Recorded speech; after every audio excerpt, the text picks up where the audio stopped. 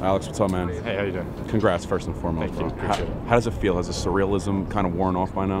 No, I'm still borderline between in shock and not really knowing what's going on and trying to process it all. Did you get a call from the president yet, man?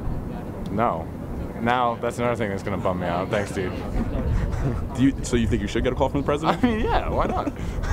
That was the most American thing we could have done. 100 running Indy 500 in Indianapolis, American one. I think that's pretty cool. So, Yeah, I Mr. think, President, I'll be waiting. I think it's been like 88 years since an American won the Indy 500 or Well, something like Ryan, that. my teammate, won it in 14, Okay. but that was in the 100th running. So, I feel like I did a pretty good job there.